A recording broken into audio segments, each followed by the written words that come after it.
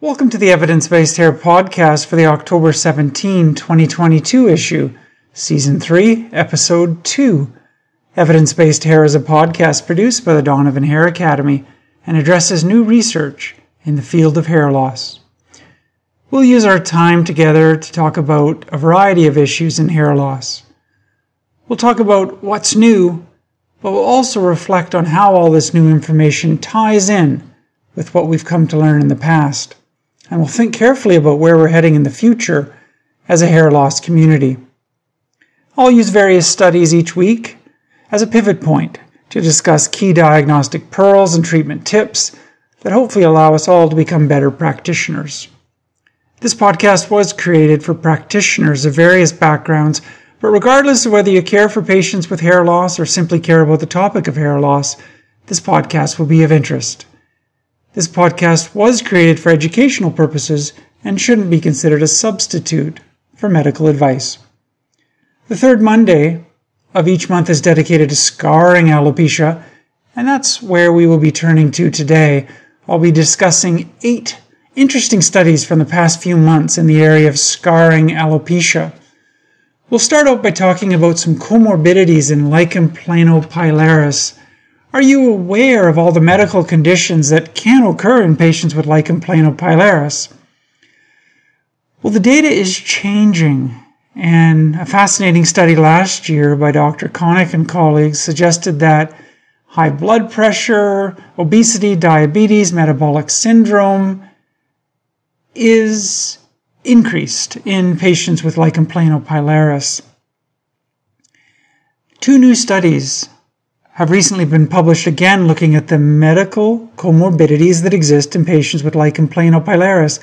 I'd like to review these with you. I think they're very, very important. They give us new insights into the array of medical conditions that may be occurring in our patients with lichen planopilaris. Then we'll talk about eyebrow hair loss in FFA. In 2014, my colleague Dr. Vano from Spain published some wonderful data. At that time, the largest study in FFA, 355 patients.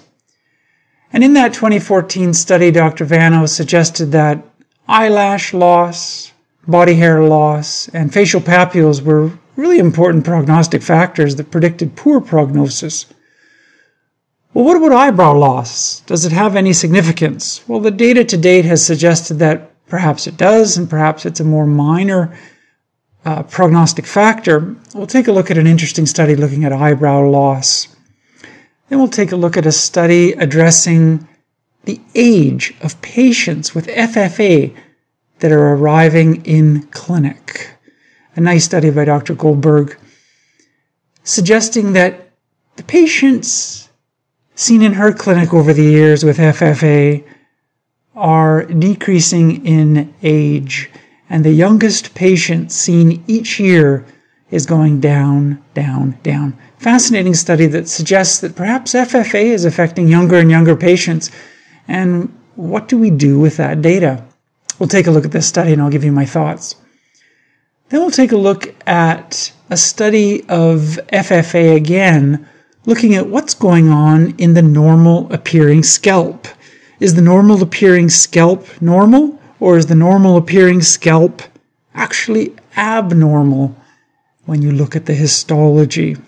Well, we'll see it's abnormal, and this study builds upon a very nice study in 2020 by Isabella Doce, suggesting that in lichen planopilaris and FFA, in this normal appearing scalp, there's some abnormal things going on, and perhaps these conditions are really affecting more of the scalp than we realize. We'll take a look at this new study and what it means.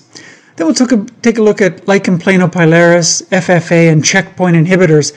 Checkpoint inhibitors are this group of cancer drugs we've talked about before on the Evidence-Based Hair podcast that are revolutionizing cancer therapy around the world. And these medications activate the immune system so that the immune system can go about killing cancer cells. Well, when you activate the immune system, you can get autoimmune diseases, and you can get autoimmune hair loss conditions, including lichen planopilaris and FFA. We'll take a look at 3 new reports. Then we'll take a look at a really nice study by Dr. Cristiano's group at Columbia University, suggesting that maybe some of these scarring alopecias have more in common than we realize. We spent a lot of time trying to figure out, how does FFA differ from LPP? How does CCCA differ from FFA and LPP? How do these conditions differ? Obviously, we think that if we can figure out how they differ, we can get better treatments. Well, Dr. Cristiano's group publishes a very nice study suggesting that maybe these diseases have more in common than we realize. The gene signatures for fibrosis, for mast cells, perhaps have more in common than we've ever realized before, and that there's some really important information that comes out of this study that we'll take a look at. And then we'll conclude by talking about alopecic aseptic nodules of the scalp, formerly called pseudocysts. AANS, or alopecic and aseptic nodules of the scalp, is a condition that is a mild form of dissecting cellulitis, affects young patients, where you have a couple nodules in the scalp. By trichoscopy, it looks just like dissecting cellulitis, but within a few months of treatment, the nodules disappear, hair grows back, and the clinician wonders, was this really dissecting cellulitis? I thought dissecting cellulitis was supposed to be a difficult condition to treat. Well, that was probably alopecic and aseptic nodules of the scalp. And we'll take a look at a really nice study looking at a variety of cases from Dr. Trube's group with alopecic and aseptic nodules of the scalp. The references for all these studies are in the show notes that accompany the episode. So we'll begin by talking about some comorbidities that exist with lichen planopilaris.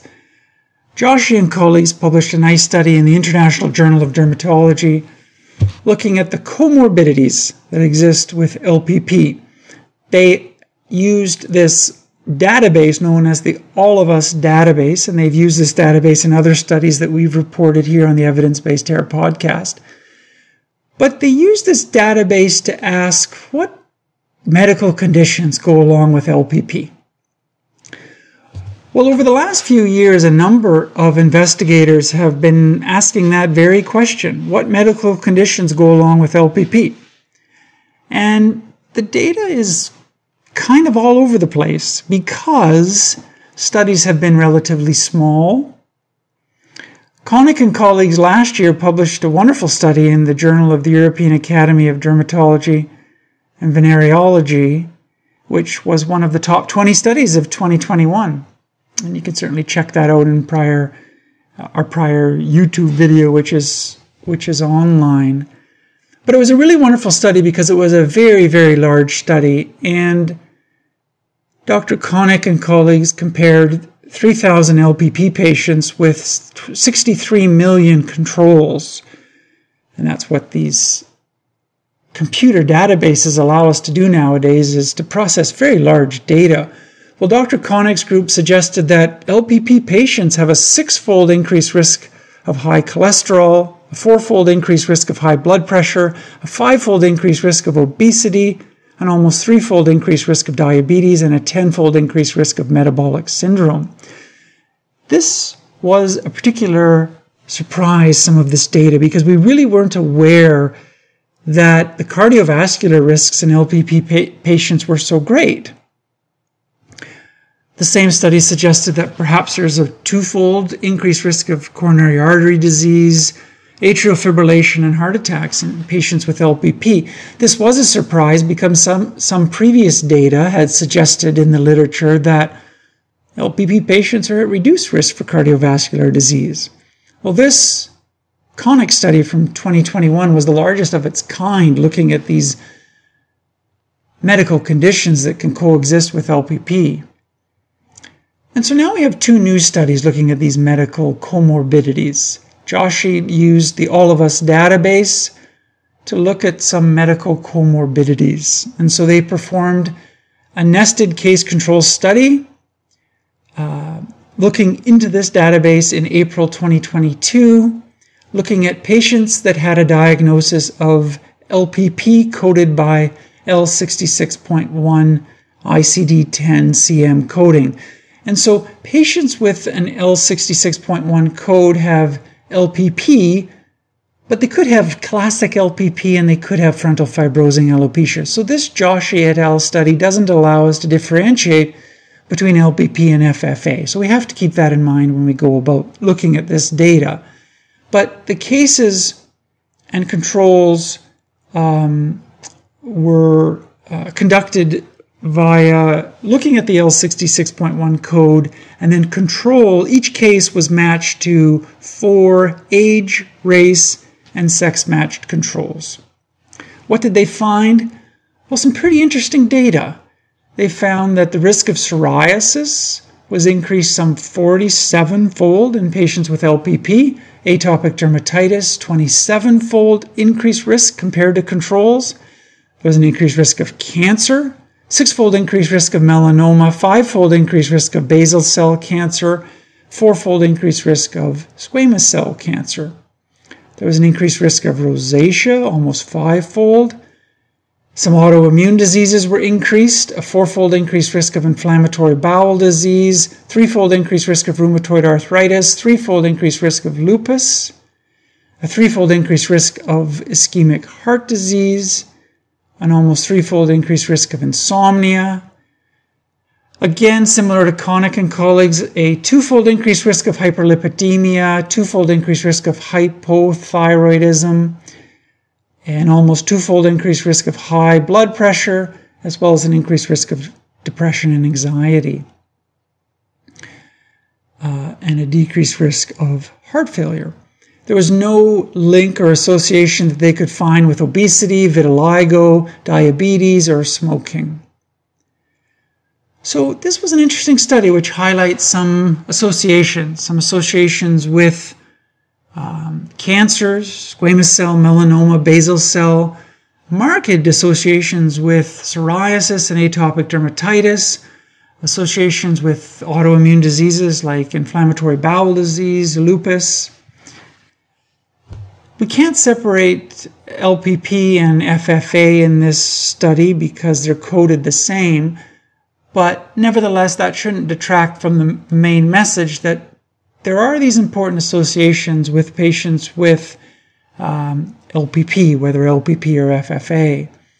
And I think this is pretty important because it certainly validates some prior studies and paves the way for additional studies in this area, that there are these issues. And like all good studies, it opens the door for additional studies. What do we do with this information? If patients with LPP truly are at increased risk for heart disease, then do we need to start screening patients with LPP for heart disease in ways that we haven't thought about before? Certainly patients with LPP probably should be screened with cholesterol levels and measuring of their blood pressure, blood sugars perhaps. The Connick study suggested there's this risk of metabolic syndrome. This Joshi study suggests, yes, there's this risk as well. I don't think we fully understand what to do with this information, but it's certainly relevant. What do we do with the potential increased risk of skin cancers? Do we screen patients with LPP who come through the door? Do we make sure they've had full skin exams at the dermatologist? We don't know. The answer is probably. Certainly good histories are needed. Is there family histories? Have there been prior lesions? But probably the answer is yes, that full skin examinations may be necessary. We don't know. This is new data. This is an emerging field of these disease associations, but I think we need to be thinking about it. What do we do with the fact that there's an increased risk for inflammatory bowel disease? Well, we don't know, but certainly patients with diarrhea and bloody diarrhea, may need to be seen by gastroenterology a little more urgently for the possibility that they may have underlying bowel disease. I think these are important studies. These These studies are challenging to do by digging into databases and trying to perform good case control studies, but they highlight these associations and really remind us that our patients come through the door asking us for help with hair loss, but we can help them not only with their hair loss, but by appreciating these disease associations, we can dramatically help their health in other areas and refer them to the appropriate specialists for help. Another study by Nassimi and colleagues from Iran looked at another case control study looking at disease associations in patients with LPP. This study shows different data, and that's okay. I think that these studies are challenging to do to look at associations. This is a retrospective case control study looking at specifically LPP patients. There was no FFA patients in this study by Nassimi and colleagues. The authors enrolled patients with biopsy-proven LPP between 2013 and 2018. The control group consisted of patients that did not have LPP, but were matched for sex and age and body mass index. So there was 208 LPP patients, 208 controls. There was 76.9% women. The mean age of patients was about 45 years, 47 years in the case group, and 42 years in the control group. In LPP patients, there was about 17% of patients having thyroid disorders, 12% having hypertension, 41% having lipid abnormalities, cholesterol issues, and 5% having cardiovascular disease. The authors found that high blood pressure and heart disease were lower in LPP, lipid abnormalities were higher in LPP, and no difference in thyroid disease. So somewhat different data than we saw in the Joshi et al. Study and different data than we saw in the Connick et al. Study. This was a study of LPP patients. We have data from Connick suggesting that there's an increased risk of hyperlipidemia, high cholesterol, and certainly that was suggested by the Connick et al. Study. The data from 2020 and before was all over the place in terms of the relationship between high cholesterol and LPP. Some studies suggested yes, some studies suggested no. A meta-analysis in 2020 by Fan and Smith suggested there's no relationship between having high cholesterol and having LPP. But the data now with these larger and larger studies, especially the Connick et al. Study, is suggesting that, maybe there is a relationship between high cholesterol and LPP, and certainly the Joshi et al. Study suggests that there is. So I think over time we're going to appreciate that relationship a little bit better, but it does appear that there's a relationship between dyslipidemia and LPP. I think it's really important to differentiate LPP and FFA. My experience is that the two are somewhat different in cholesterol. I see a lot of patients with FFA that have extremely good HDLs. What does that mean? We don't know. But how does that factor into this dyslipidemia that we see? Is it good cholesterol and bad cholesterol? Is it just bad? Is it a mixture of both? I think we clearly need to separate LPP and FFA when we look at these studies. What about heart disease? Well, the Nassimi study suggests there's less heart disease in LPP patients. The Connick study and the Joshi study suggest no, there's an increased risk of heart disease in LPP patients. I don't think we fully know, but I think that we're beginning to feel that maybe this is a true relationship, that maybe there's an increased risk of heart disease, metabolic syndrome, high blood pressure in patients with LPP. The data is all over the place in various studies, so I think we need to look at good studies and use them as perhaps the benchmark to form our opinions. But certainly the Connick et al. Study is a very large study, the largest of its kind to date, and it suggests that perhaps there is. And I think as more and more data comes out and more of these meta-analyses are done, we may in fact find that, yes, this is a true relationship, but there's an increased risk of heart disease in LPP patients. Fascinating data. I think these large studies and well-conducted case control studies are so important to give us some understanding about what conditions are increased in our FFA and LPP patients.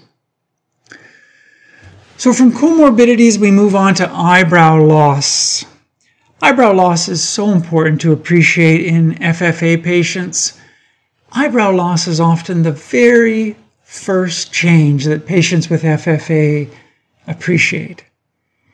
And patients can go years and years with eyebrow loss, and many of them go years and years with eyebrow loss, being told they have alopecia areata, being told they are, having thyroid disease or overplucking, when in fact they have frontal fibrosing alopecia. And so eyebrow loss is really important, but what is its prognostic significance? When you have eyebrow loss, does it mean you're likely to have a resistant form of FFA? Does it mean you're likely to have a less resistant form that responds well to medications? Well, a new study looks at the prognostic significance of eyebrow loss. This is a study from Mayo by Imhoff and colleagues, published in JAD International in August. A lot of patients with FFA have eyebrow loss, and depending on the study that you read, it's anywhere from 70 to 90% of patients with FFA have eyebrow loss. And so the majority of patients that you see in clinic with FFA are going to have eyebrow loss. Very few studies have looked at whether patients that don't have any eyebrow loss have a different type of prognosis. Do they have better prognosis? Do they have worse prognosis? When we think about prognostic factors in FFA, we have several studies that have looked at prognostic factors. And Dr. Vano's 2014 study, which was a study of 355 patients with FFA, which at that time was the largest study. Prior studies before 2014 had been with 20 patients, 60 patients, 70 patients.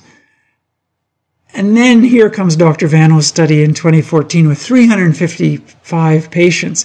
And it allowed the authors to identify some prognostic factors. The authors suggested that if you have eyelash loss, if you have body hair loss, if you have facial papules, you may have a form of FFA which has a little bit worse prognosis. Dr. Vano's group suggested in that study that maybe eyebrow loss is a prognostic factor too, but maybe it's a more mild prognostic factor. But this study in 2022 by Imhoff and colleagues set out to look at eyebrow loss in patients with FFA and compare it to patients with FFA who don't have eyebrow loss. So the authors performed a retrospective chart review of patients with FFA seen over the period 1992 to 2019. And patients with FFA were stratified according to whether they had eyebrow loss or did not have eyebrow loss. And then they looked at how well they responded to treatment.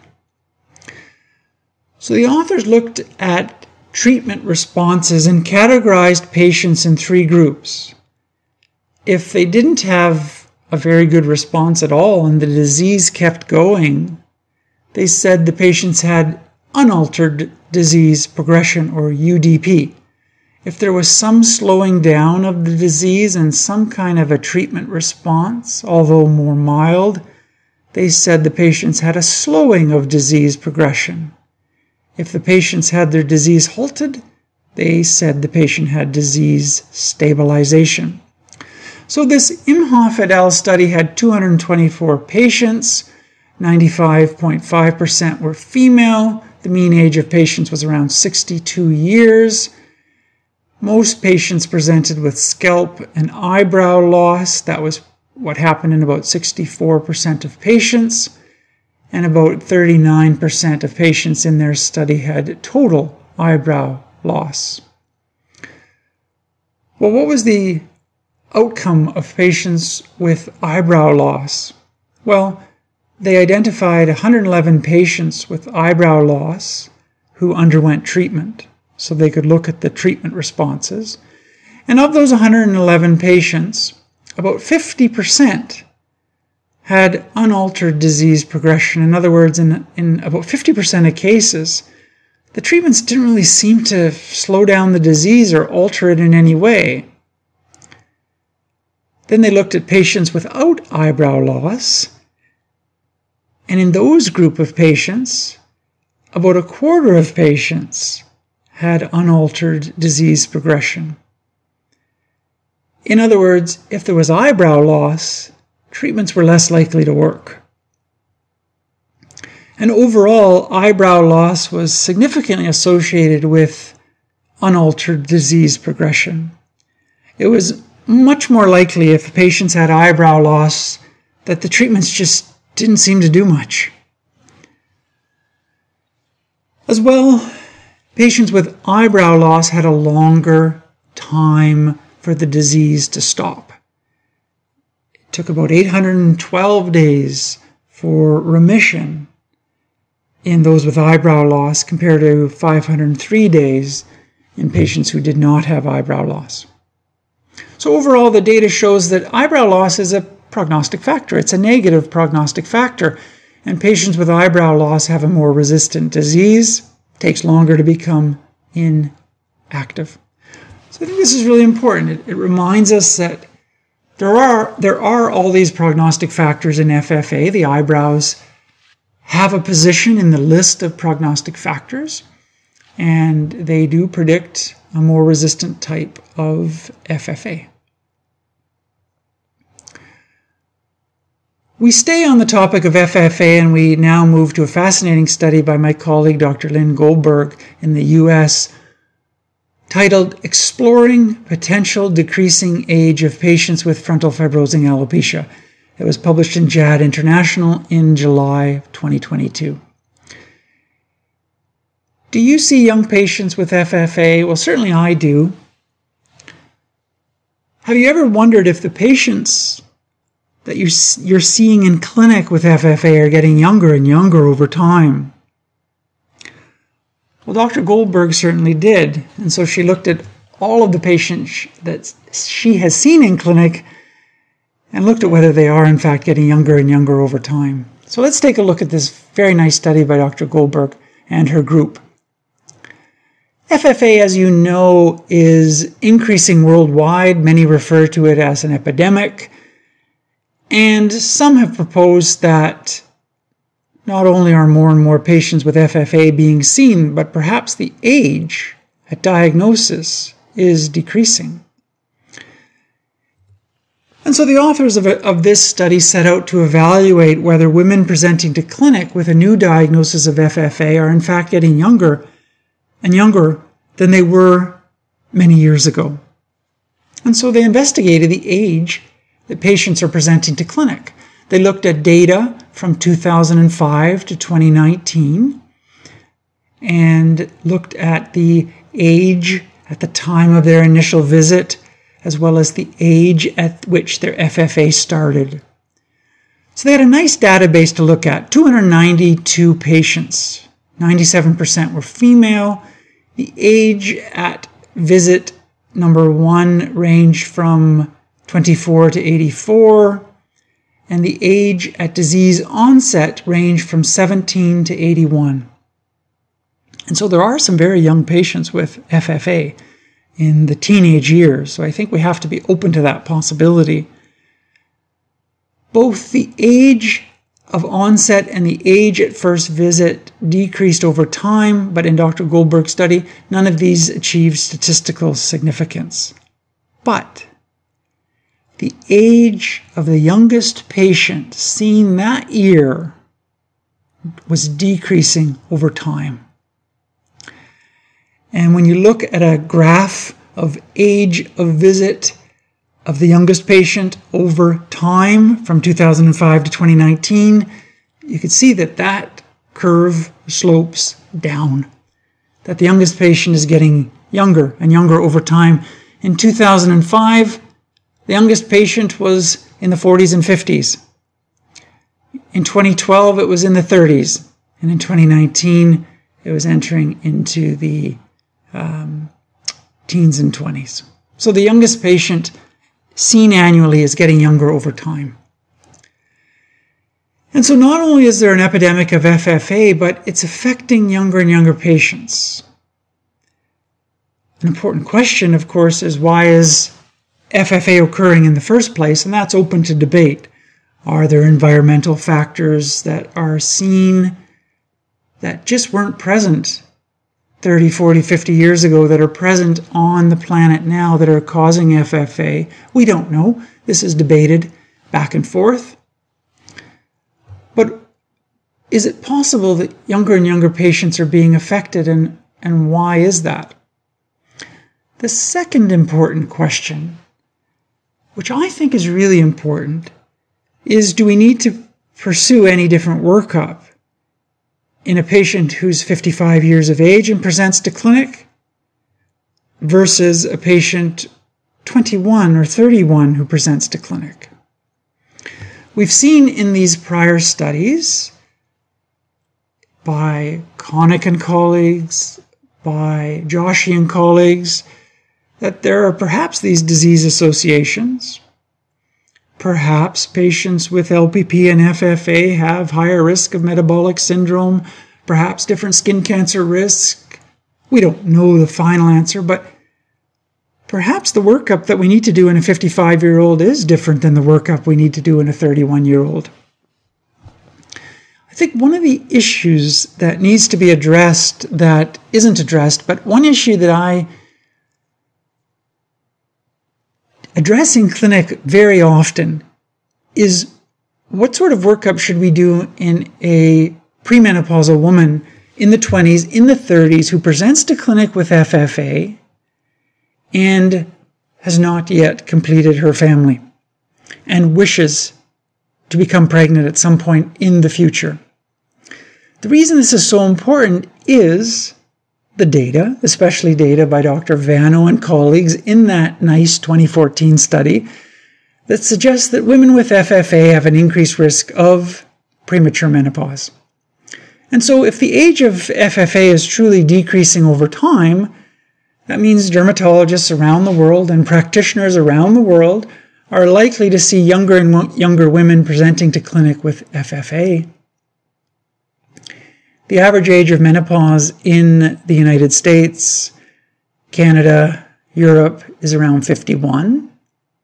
About 1 in 100 women have early menopause, and in FFA that appears to be about 1 in 8, according at least to the data from Dr. Vano in 2014. And so the management of women under 40 with FFA, in my opinion, does need to include screening for early menopause. There are no guidelines that have been formally recognized, but certainly I think that's really important. And so in women under 40 who present with FFA, I generally order blood tests for estradiol, FSH, as well as tests for thyroid, blood sugars, LH. But I think that screening for early menopause is certainly really, really important. And what do we do with that information? Well, certainly if there is any indication that there may be early menopause, those women need referral to endocrinology for further workup or to gynecology. But I think the key question is, what do we do if there's no indication of premature menopause? When do we screen again? If a patient presents to clinic with FFA at 25, blood tests come back normal, when do we screen again? Do we screen again at 30? Do we screen again at 40? These, of course, are unknowns. We don't have any formal guidelines, but I think it's a really important issue for us to think about. And if a patient presents to clinic at 25, has FFA, and wishes to have a family, do we advise that patient any differently? Do we consider referring to gynecology for consideration of egg retrieval or any other investigations like that? I think no one knows the answer, but I think that in women under 40 with FFA, I think we need to do good workups. I think we need to have a very low threshold for referring to gynecology and endocrinology to help us address these very important questions. This is a very nice study by Dr. Goldberg suggesting that the age of FFA may be decreasing over time, and we are all going to be seeing patients with FFA in the teenage and early 20 years. And I think we need to know not only how to treat the scalp, but what are the other issues that coexist in these patients and how do we treat them? Who do we refer them to if there are concerns? I think these are really important questions that we all need to ask in the hair loss community. So we'll stay on FFA for a minute and talk about a very nice study by Dr. Perino Bustamante, published in the Journal of Clinical Medicine in July 2022. This was a study which set out to look at what is happening on the scalp in otherwise normal appearing areas in patients with FFA. So this particular study builds upon a very nice study by Isabella Doce in 2020, looking at the normal appearing scalp in patients with LPP and FFA. And her study was a study of 40 patients published in Experimental Dermatology. It was a very nice study which suggested that in normal appearing scalp you can expect to find inflammation. You can expect to find perifollicular fibrosis in some cases. You can expect to find mucin. So there's a lot going on in the normal appearing scalp. Clinically and by trichoscopy it looks normal, but there's stuff going on under the scalp. And so this was a study by Dr. Perino Bustamante looking at this question again in FFA patients. And how does the normal scalp appear to FFA areas? And so they compared biopsies from the normal scalp to biopsies from classic FFA areas in the same patient. Well, first they looked at hair counts. Hair counts were, of course, lower in FFA areas than the normal appearing scalp, and terminal hair counts were lower in FFA areas compared to the normal appearing scalp. But what about inflammation? Well, inflammation was high in the normal appearing scalp, and inflammation was high in FFA areas. And so this is a nice reminder that if you think that there's no inflammation hiding under the scalp in an otherwise normal appearing scalp in an FFA patient, you'll be surprised. And so there is inflammation, active inflammation in otherwise normal appearing scalps. So I think that's really important data because it reminds us that perhaps the immune system is patrolling other areas of the scalp that we didn't think the immune system was, in fact, patrolling. The authors went on to look at vacuolar degeneration in FFA areas compared to a normal appearing area of the same patient, necrosis of the outer root sheath, and then perifollicular fibrosis.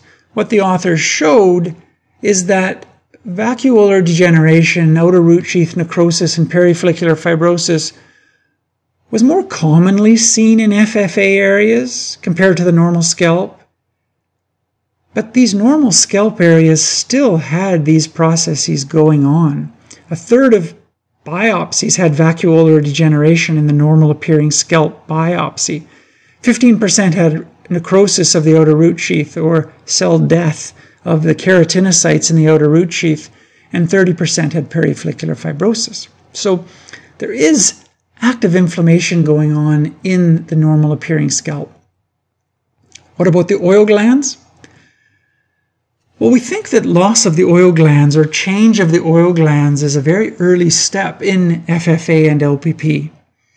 And the authors showed that in the normal appearing scalp, about 15% of biopsies had a reduction in sebaceous glands, and a quarter, 26.9%, of normal appearing scalp biopsies had loss of sebaceous glands.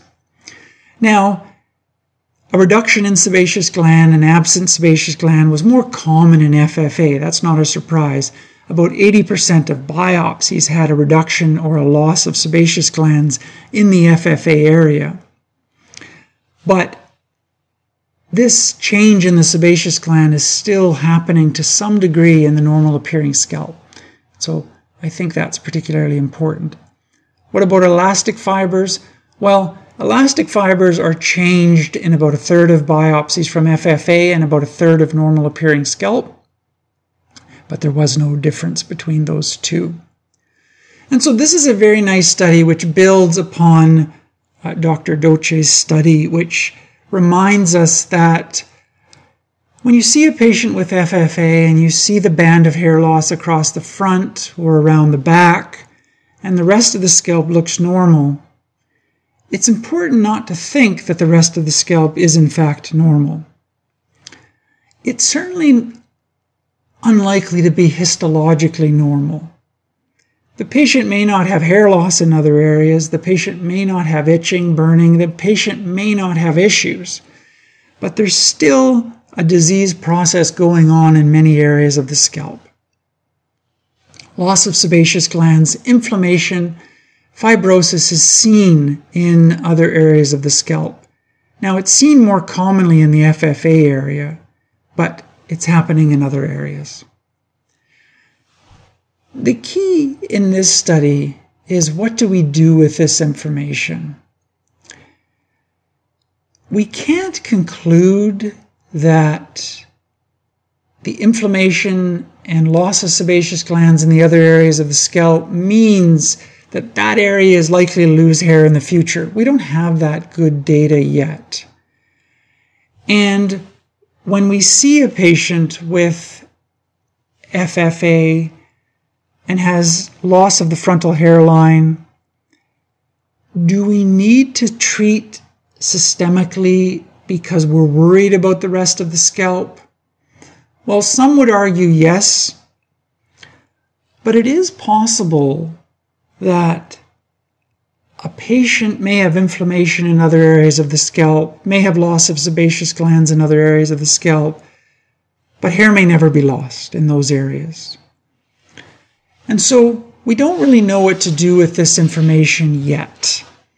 That clearly we're going to get biopsies back showing inflammation, showing loss of sebaceous glands in normal appearing areas, but patients may never lose hair in those areas.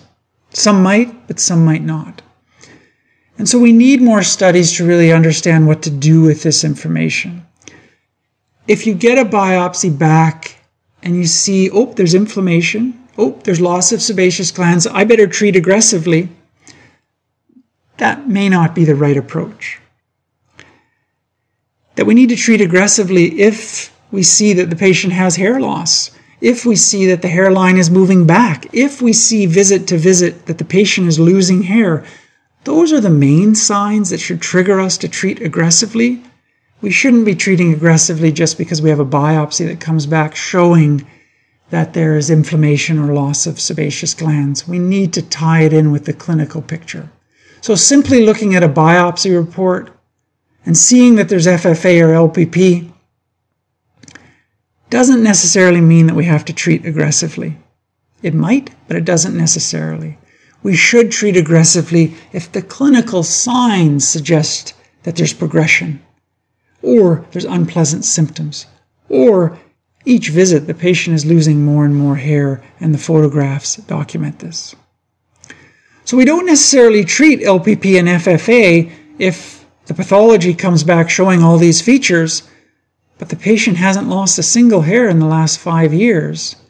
That would not be an indication to treat aggressively with a systemic agent which might cause harm. And so I think we really need the clinical picture at all times. Is the patient losing hair? If so, let's treat aggressively. If the patient isn't losing hair, then the biopsy does not dictate what we should do. And so these are wonderful studies which are teaching us that there is pathological changes in other areas of the scalp. And so we have these very nice studies looking at the normal appearing scalp. What do we do with this information? It's not clear. Both Dr. Doce and this particular study I've reviewed now mention that there's perifollicular fibrosis seen in the normal appearing scalp. It's not clear to me what to do with that information. Perifollicular fibrosis is so common, especially in androgenetic hair loss. 50 to 80% of patients with androgenetic hair loss have perifollicular fibrosis. They have inflammation in the infundibulum.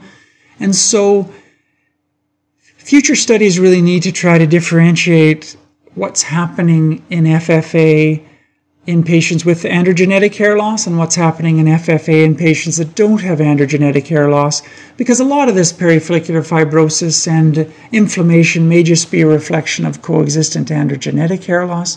I don't think we fully know what that means. But the key takeaway message here is that the normal appearing scalp has these changes that are happening very, very similarly to what's happening in the active FFA appearing area. So from FFA, let's move on and talk about lichen planopilaris and talk about checkpoint inhibitors. Checkpoint inhibitors are these new class of drugs that we've talked about in prior episodes of the Evidence-Based Hair podcast. And these are revolutionary new drugs, which are used in many, many cancers, metastatic cancers, which are changing lives, which are allowing patients with very serious metastatic disease to live longer and longer. And there's now many, many of these checkpoint inhibitor drugs. These drugs form a class of treatment called immunotherapy. And immunotherapy with drugs known as anti-programmed cell death, anti-PD-1 drugs, anti-CTLA-4 antibody-based drugs is now becoming a standard therapy for many different malignancies. And so to understand how these drugs work, we really need to understand what is known as checkpoints. And when we understand what checkpoints are, we can understand what these checkpoint inhibitor drugs are all about. And so immune checkpoints are a normal part of the immune system. The role of these checkpoints is to prevent the immune response from being so strong that it destroys healthy cells inside the body. So we have these checkpoints that exist in the body. And we have proteins on the surface of T cells called immune checkpoint proteins, which bind to proteins on the surface of cancer cells called partner proteins. And when a T cell checkpoint protein binds to a partner protein, the T cell is ultimately sent a signal to settle down and don't kill the cancer cell. And so clearly that's not a good thing in oncology. We don't want T cells to settle down. We want them to be activated to, in fact, kill a cancer cell. And so we have this new class of drugs called immune checkpoint inhibitors, which blocks these checkpoint proteins from binding to partner proteins on cancer cells. And by preventing these T cells from binding these partner proteins, the T cell is not told to be quiet, and the T cell can be allowed to be active and go about killing cancer cells. And so we have these new class of anti-PD-1 drugs, anti-CTLA-4 drugs, which bind to T cells and prevent T cells from going quiet. And so we have all of these new medications. We're going to talk about several today because several of these drugs are causing scarring alopecia and as well as many autoimmune diseases. We're going to talk about nivolumab, pembrolizumab, as well as some others. But there's several of these checkpoint inhibitor drugs. And these particular checkpoint inhibitor drugs can activate the immune system and they can cause autoimmune diseases. They can cause lichenoid skin reactions. in about 17% of patients. And they can cause lichenoid skin reactions like lichen planopilaris, but also lichen planus of the skin, hypertrophic lichen planus, lichenoid dermatitis, lichen planus pemphigoides. So all these different lichenoid type skin reactions can occur with these checkpoint inhibitors. So oncologists are coming to know lichen planopilaris in ways that they didn't know before because these checkpoint inhibitor drugs are causing lichen planopilaris in a small percentage. We don't actually know how frequent it is, but oncologists are becoming aware of this, and they're publishing these studies, these patients, in the oncology literature, as well as in the dermatology literature. So there are studies that we've talked about in prior episodes of lichen planopilaris happening with these anti-PD-1 drugs. We have studies in 2018 by Kogan and colleagues, studies in 2021, studies in 2022, which we reviewed before in prior episodes. And now we have a new study by Brush and colleagues of 3 new patients. 2 presenting with LPP after use of a checkpoint inhibitor, and 1 presenting with FFA. The first study of FFA happening associated with checkpoint inhibitors. So the first patient they describe is a 62-year-old woman who had metastatic melanoma who was treated with 2 checkpoint inhibitors, nivolumab and ipilimumab, and she developed FFA after about 2.5 months. And they show very nice pictures in this report, which is free online. And there was complete hair loss of the eyebrows along with the frontal temporal hairline. A biopsy showed findings consistent with FFA. The patient was treated with topical clobetasol, a topical steroid. She didn't want to go on systemic treatment like hydroxychloroquine. Nivolumab was discontinued after 1.5 years, and after 3 years, she is still in remission from her metastatic lung disease. The FFA, however, is progressing. What's so remarkable about this study is that this patient, after 2.5 months, if I read this correctly, this patient developed 3-4 centimeter recession of the hairline along with eyebrow loss. Now, either these checkpoint inhibitor drugs can cause a rapid form of FFA, or this patient, in fact, had FFA that was subclinical, and when she started these checkpoint inhibitors, her FFA accelerated and became clinically apparent. Both are possible. We know that many patients with FFA are completely unaware they have FFA for many, many years. FFA usually causes recession of the frontal hairline, maybe a few millimeters each year, at most a centimeter. But to see 4 centimeters of recession in 2.5 months would be considered remarkable. It certainly could be, and that's what the authors present in this study. It certainly comes as a shock to me because we generally don't see that rapid of FFA, but that is the data we're presented with. The second patient in the study is a patient who's 76, treated with melanoma of the paranasal sinus, received pembrolizumab, the checkpoint inhibitor pembrolizumab, for 2 years. After 2 years, she presents with scarring alopecia. She was treated with topical clobetasol. It helped tremendously. And after a period of 2.5 years, she stopped pembrolizumab and she was in remission. And so again, the authors present photographs of these patients with scarring alopecia from the checkpoint inhibitor, showing nice clinical pictures, nice trichoscopy type pictures or magnified images, showing very typical lichen planopilaris with pembrolizumab. Third patient is a patient treated with nivolumab. Patient was 63-year-old woman with malignant melanoma. She was treated with nivolumab. After 16 weeks, 4 months, she presents with biopsy-proven LPP. She was treated with clobetasol, and she had rapid improvement in her itching, and she was able to continue the nivolumab. So 3 new cases of scarring alopecia with checkpoint inhibitors, one developing after 2.5 months, one developing after 2 years, and one developing after 16 weeks. So quite a bit of variability. I think these studies are very important.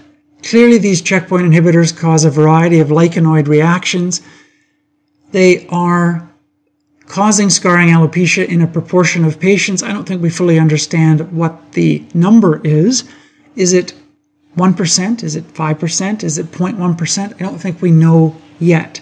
But I think we have to be on the lookout for this, and I think we have to be able to assist our oncology colleagues very quickly, because some of these patients may progress very quickly. If this patient developed 4 centimeters of hairline recession in 2.5 months, that would be among the most rapid FFA that exists. And I think that's very important and itself deserves further study. But 3 very helpful new studies of lichenoid type reactions in patients treated with checkpoint inhibitors. How do we treat scarring alopecia in the setting of checkpoint inhibitors? Well, we want to respect the fact that these patients have cancer, and so we need to be careful about suppressing the immune system too much, but topical steroids, steroid injections, topical tacrolimus, doxycycline, hydroxychloroquine can be helpful. We talked in the past about the fact that in rare cases, hydroxychloroquine can prolong the QT interval, affect heart rhythms. Some of the checkpoint inhibitors can as well. We need to be aware of that. So if we're using hydroxychloroquine in patients with checkpoint inhibitors, we may want to have an ECG done before. But these studies and the prior studies teach us that many patients with scarring alopecia from checkpoint inhibitors do fairly well with their scarring alopecia with treatment, including topical steroids, steroid injections, and so that should certainly be the starting point.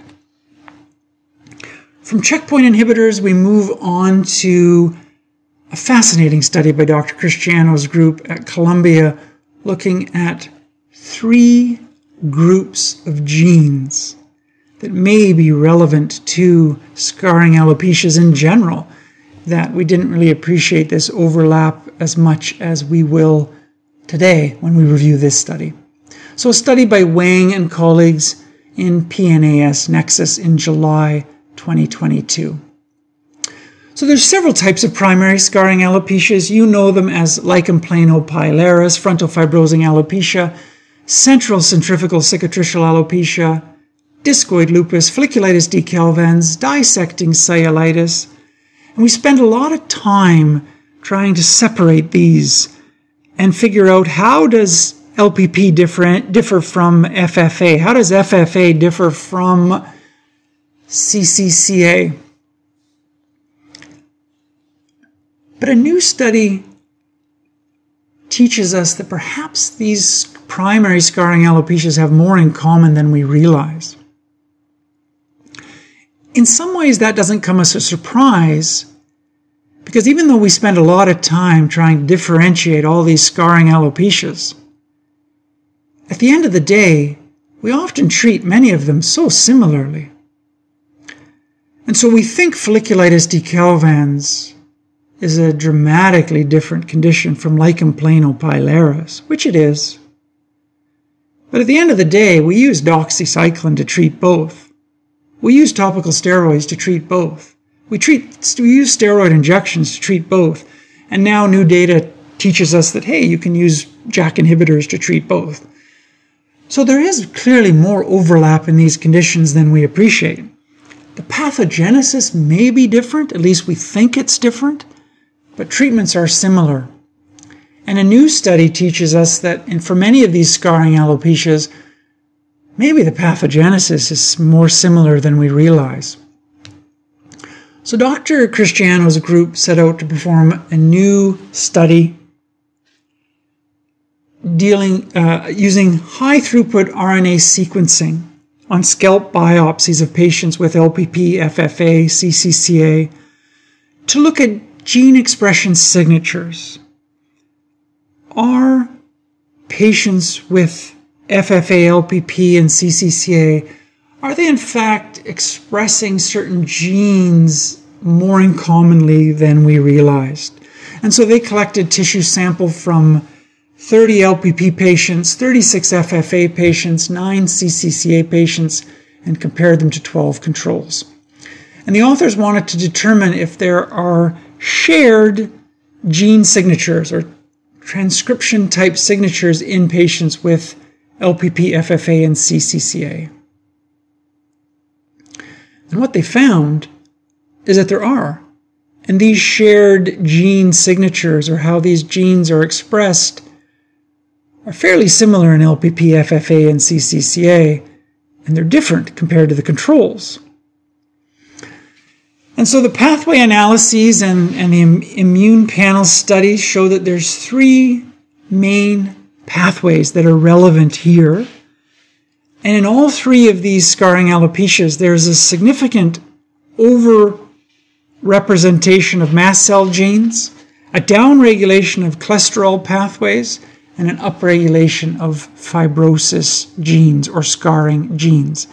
And so when they look at the gene expression of mast cells, scarring pathways, fibrosis pathways, cholesterol pathways, and what genes are upregulated, downregulated, they're surprisingly similar in LPP compared to FFA and CCCA. You would expect these 3 conditions to be different because they're different scarring alopecias, but much to the surprise in this study, they're somewhat identical. So the authors use this term that suggests that there's this signature, there's this overlapping mast cell signature, fibrosis signature, and cholesterol signature that is shared in common with FFA, LPP, and CCCA. And the mast cell signature suggests that mast cells, these allergy cells, are particularly relevant to FFA, LPP, and CCCA. And many of these mast cell-related genes appear to be involved in FFA, LPP, and CCCA. And the authors found positive staining for mast cells in biopsies from LPP, FFA, and CCCA. The staining was around the sebaceous glands and within the scar tissue, in the fibrosis tissue, which doesn't come as a surprise necessarily because we know mast cells are involved to some degree in fibrosis, in triggering fibrosis. So overall, this data is consistent with the fact that mast cells are involved in some way in LPP, FFA, and CCCA. And so the presence of mast cells in LPP, FFA, and CCCA suggests that there's possibly some trigger of innate immune responses that potentially involve allergy mechanisms. We've come to think that maybe there's some sort of allergic trigger in some patients with FFA and LPP, because some of our patients with LPP and FFA get better when we put them on hypoallergenic products. Not everybody. But some very nice data over the last few years has shown that some patients with FFA and LPP are allergic to certain ingredients, and some come up positive to various patch testing chemicals, fragrance, preservatives, etc. So we know that for some patients, yes, allergy seems to be important. And some of our scarring alopecia patients are getting better with allergy medications like antihistamines, including cetirizine. But we don't think about allergy as a mechanism in CCCA yet, central centrifugal cicatricial alopecia, perhaps because we haven't really studied it. But this study suggests that mast cell-related mechanisms and allergy mechanisms are probably very relevant to these 3 scarring alopecias. And so this study fuels the hypothesis that maybe environmental factors like allergens are involved in the pathogenesis of primary scarring alopecia, and perhaps mast cells are involved in fibrosis. The study also shows that there's a downregulation of cholesterol-type pathways. There's a differentially expressed pattern of genes in cholesterol biosynthesis, fatty acid biosynthesis. Specifically, there's a decrease in cholesterol biosynthesis, and this is thought to tie in with the loss of sebaceous glands or decreased sebum production that we're all aware of in scarring alopecia. And there's an upregulation of fibrosis-related genes, and this is similar in LPP, FFA, and CCCA. In fact, the signature is nearly identical, and that's really the key point in this study, is that when you look at how these genes are differentially expressed, they're so similar in FFA, LPP, and CCCA. And again, clinically, we think of these conditions as differently. Each day of the clinic, CCCA is a condition that occurs in black women aged 35 to 60 with afro-textured hair, affects the central scalp. FFA is a condition of women 45 to 60, affecting the frontal hairline, but also the eyebrows, eyelashes, body hair. LPP affects younger women and men, affects the central scalp. And so clinically, we think of these conditions as somewhat differently, but this study by Dr. Cristiano's group tells us that they have much more in common than we realize. I think this data is really, really encouraging because it reminds us that treatments may overlap, and that treatments that help FFA might help LPP, as we know, but they also may help CCCA, and that perhaps we need to focus now on treatments that upregulate cholesterol pathways, treatments that reduce fibrosis, and treatments that target mast cells. Clearly, we're using treatments that target mast cells. We're using cetirizine in the clinic all the time. We know other treatments that we use, like JAK inhibitors, also target mast cells. We know that some of the treatments, like PPAR gamma agonists, may also affect some of these cholesterol-type pathways. Fibrosis is a huge subject, and many fields of medicine are looking at fibrosis. There's fibrosis that plays an important role in heart disease, in lung disease, in liver disease. And so clearly, new drugs are going to be coming to market in all of these different fields of medicine. And some of these drugs which reduce fibrosis may have a role in our field to reduce fibrosis in scarring alopecia. Lipid metabolism is a very important subject in the cardiovascular world, in other parts of medicine as well, in endocrinology. And so clearly, medications that affect cholesterol biosynthesis are going to play an important role potentially in scarring alopecia. And so this is a really interesting study. These 3 scarring alopecias that were studied here may have more in common than we realize. And so finally, we move on to study number 8, a nice study looking at alopecic and aseptic nodules of the scalp, AANS. Also known as pseudocysts. What are pseudocysts? Well, let me paint a picture for you. Imagine a 25-year-old male that comes into clinic with nodules in the scalp. The patient has seen several physicians, and it appears to be dissecting cellulitis.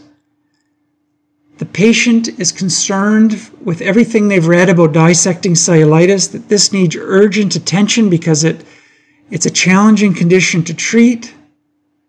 The patient wants to be put on the right therapy because they don't want it to spread. You prescribe the patient doxycycline, you perform steroid injections. 3 months later, the patient comes back with full hair growth. treatment is stopped, hair growth remains, the condition doesn't come back. Was this dissecting cellulitis? Well, this was probably alopecia and aseptic nodules of the scalp. This was probably pseudocysts, which mimics dissecting cellulitis. And many people, including myself, think that it's a mild variant of dissecting cellulitis. So let's talk about this fascinating condition. It's a condition that's important to know about because if you get the patient on the right treatment, you can get dramatic hair regrowth quickly, and patients don't go on to have the same story that patients with dissecting cellulitis have. So Dr. Trube's group reported this very nice study in the International Journal of Trichology titled Alopecia and Aseptic Nodules of the Scalp, a New Entity or a Minor Form of Dissecting Cellulitis. And it's free online. You may want to check it out. The pictures are very nice. The story by which alopecia and aseptic nodules of the scalp came to be is interesting. In 1992, Iwata described pseudocysts in the Japanese literature. And that was in the Japanese Journal of Clinical Dermatology. It would be a number of years, not till 1998, that Chevalier reported the same phenomenon at a meeting and published it in the French literature. Another author in 2005, Tsuruta, published a study of pseudocysts, wondering if this was a new entity. And then Dr. Regagne and colleagues coined the term alopecia and aseptic nodules of the scalp in 2009 and published a case series, unifying everything, suggesting that pseudocysts and alopecia and aseptic nodules of the scalp are in fact the same thing. It's thought by many that this is a form of dissecting cellulitis. When you hold your trichoscope to the scalp in a patient with aseptic nodules or pseudocysts, it looks just like dissecting cellulitis. It is very similar to dissecting cellulitis, and so it's reasonable to consider it as a minor form or a variant with excellent prognosis. It is a variant that responds extremely well to treatment, and generally with doxycycline steroid injections, topical clindamycin with steroids, and rarely other treatments like isotretinoin. Hair regrowth occurs rapidly. And sometimes you just need steroid injections, but generally I will encourage the patient to pursue a short course of doxycycline with steroid injections. And this contrasts from dissecting cellulitis, which tends to have a more recalcitrant course, tends to go on longer, tends to be more refractory to therapy.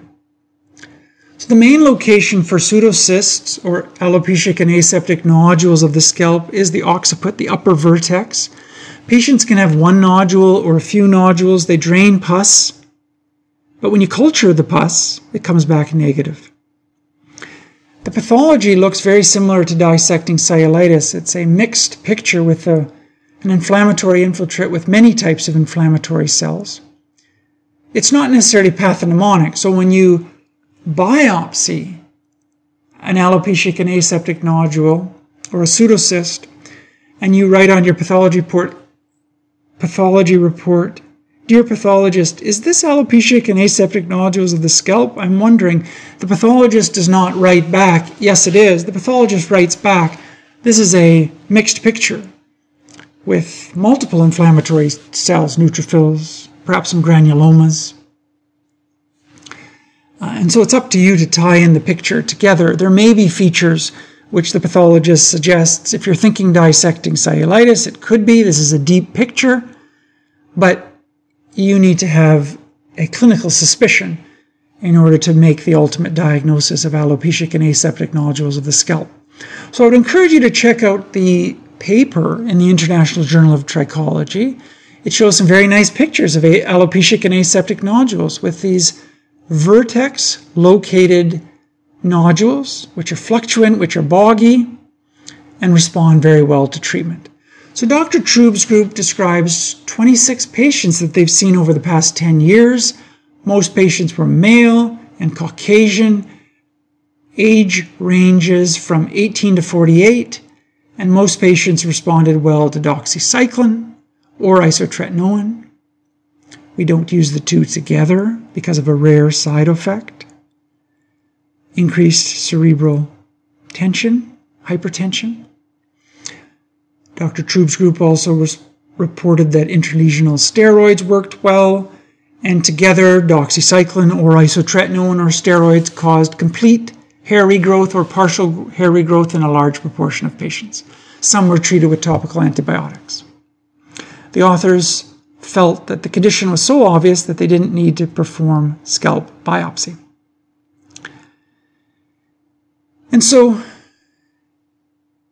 it's good news when you see a patient with alopecia and aseptic nodules of the scalp, because often the response to treatment is very good. Hair regrowth occurs in a large proportion of patients, and many patients come back for follow-up very pleased with the results, and hair regrowth is the norm, at least to a large degree. And if you catch it early enough, you really expect patients to come back with full regrowth.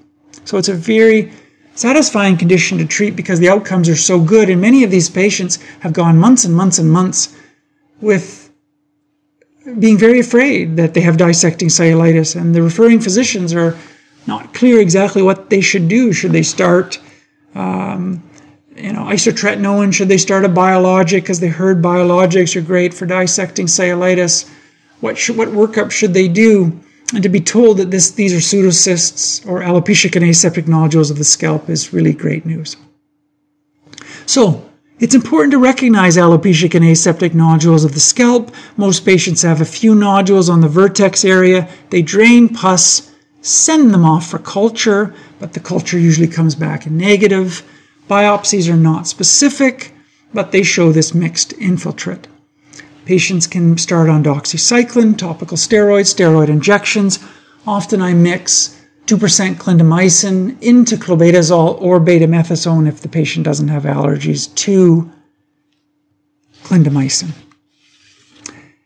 And so that's it for this week. We have reviewed 8 interesting studies in scarring alopecia. We've talked about comorbidities that exist in LPP.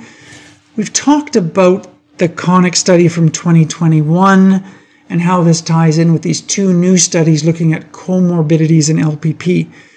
Do patients with LPP have an increased risk for cardiovascular disease, cancer, skin cancer? Do they have an increased risk for inflammatory bowel disease, rheumatoid arthritis, lupus? Do they have an increased risk for psoriasis, atopic dermatitis? Those seem to be increased markedly. I think this is the start of a new era looking at these comorbidities in LPP, and I think these are 2 valuable studies which add to the literature, which remind us that there's probably more that we need to think about when we treat LPP than treating the scalp alone. We talked about eyebrow prognosis and FFA, and a study from Mayo telling us that eyebrow loss is associated with a more refractory response to treatment. Dr. Goldberg's study shows that FFA may be affecting younger and younger patients, and certainly in her group of almost 300 patients, over time the youngest patient that year is getting younger and younger. We talked about a study looking at the normal appearing scalp in FFA and reviewed also Dr. Doce's very nice study from 2020 in experimental dermatology, reminding us that the normal appearing scalp in FFA is also abnormal. And more studies are needed to help us understand what that means, and if there's any clues in the normal scalp that tell us that that area is going to go on to lose hair in the next 2, 3, 5, 10 years, and we need to do something about it now. We don't have that data yet. We talked about checkpoint inhibitors and the fact that these checkpoint inhibitor drugs are allowing patients with metastatic cancer to live longer and longer and are revolutionizing the oncology field. but they're activating the immune system not only to kill cancer cells, but they're activating the immune system and causing autoimmune disease. And we need to be aware of autoimmune scarring alopecia with these checkpoint inhibitors. How common is it? We don't know yet. Talked about a fascinating study, study number 7 from Dr. Cristiano's group, telling us that these clinically different conditions, LPP, FFA, CCCA, share a common gene signature. The genes for mast cells, the gene signature for fibrosis, the gene signature for cholesterol biosynthesis are all very similar. And perhaps if we can develop new treatments targeting mast cells, new treatments down-regulating fibrosis and up-regulating cholesterol biosynthesis in the way that we want, perhaps we can treat scarring alopecia more effectively. And finally, study 8 was a study of alopecic and aseptic nodules of the scalp. Dr. Trube's very nice report of his experience with 26 patients over a long period of time, and the fact that most patients do very, very well, and we need to be aware of this entity. Let us know what you think about our podcast anytime. We appreciate your feedback. You can connect with the Donovan Hair Academy by email at info@donovanhairacademy.com. Next week we're back. It's the 4th Monday of the month, and we'll be reviewing a variety of studies that have been published in the last few months. And I will look forward to welcoming you back here on the Evidence-Based Hair Podcast.